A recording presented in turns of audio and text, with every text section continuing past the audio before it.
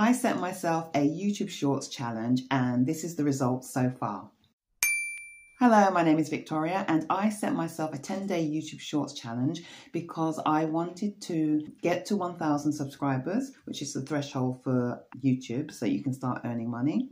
And the other reason was because I wanted to practice talking to the camera and getting more comfortable and confident in front of the camera.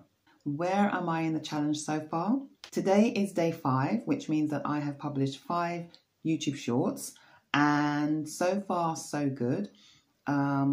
Each time I press record, I still feel nervous, but I decided that I really wanted to get this done and I really do want to get this practice in. So I push through, I step out of my comfort zone and I hit the record button. Another way that I actually get through these videos is because I give myself a time limit.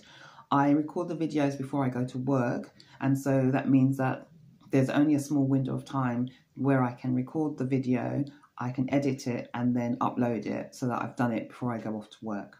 What have I gained so far? So as I said, I have recorded and uploaded 5 videos so far, and since I've started this challenge I have gained 15 new subscribers, so I'd like to say thank you very much for subscribing, and that means I need another 305 people to subscribe so that I hit the 1,000 subscriber threshold needed by YouTube. I know that I need 4,000 watch hours as well, but I will work on that afterwards. I think one challenge at a time is enough. What do I talk about in my videos?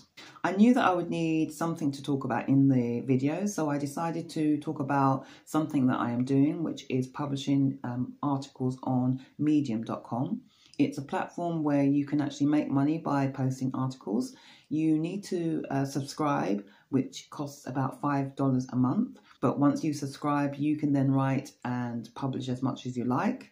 You can write articles which are as short as 100 words or as long as, I think, 10,000 words and plus. The way that you make money is that people who are subscribers, they read your articles and you get money from those reads. A good way to make sure that your articles get shared and get read is by engaging with the community, which is quite easy to do. You just read other people's articles and you leave nice comments. That's basically it, really.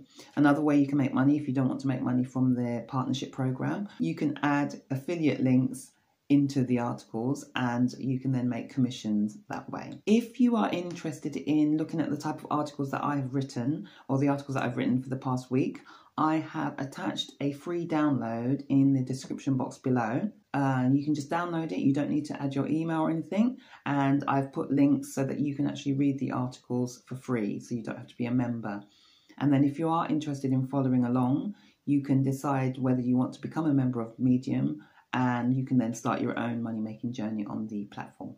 I actually recorded a video about making money on Medium. I recorded the video about, I think a couple of weeks ago, and it is quite awkward. And so I thought I would scrap it, but now that I've actually put it together, I think, again, it's another example of trying to get comfortable in front of the camera. So I'm going to upload it because why not? It is me practicing in public, and there was some information in there that could be useful to you if you are interested in making money on Medium. Talking to a camera, I don't think it gets any easier. I think you just get more comfortable doing it. It's a strange thing to be staring at a camera and talking to yourself. So we have to remember that everybody who is on YouTube now started with their first video, and I'm sure that the majority of people were just as nervous, just as awkward, and just as uncomfortable as I am feeling today. I know that a year from now, the more that I do this, the more comfortable I'll feel, the less ums and ahs there will be, and it will not feel so alien. So if you're thinking about starting your own YouTube channel, I think you should definitely go for it. Know that it will be uncomfortable in the beginning, and hopefully it will feel less uncomfortable as you go along. That's what I hope anyway. Okay, so that is it for today's video. It is a short and sweet one. I just wanted to do a progress report, and here are some bloopers. Hi Pam! I always say hello to my sister before I start recording because that makes me relax, and I just think about FaceTiming her, so it's like a normal conversation instead of thinking of strangers staring at me. So, hi Pam.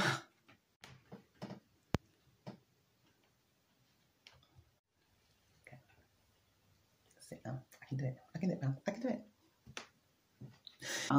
Here are some bloopers. Oh. Hello, this is a test. I was looking in the wrong direction. I'm now looking at the camera. Maybe I should sit back further. I wonder if that's better. Hey! That's it for now. I'll see you in the next video.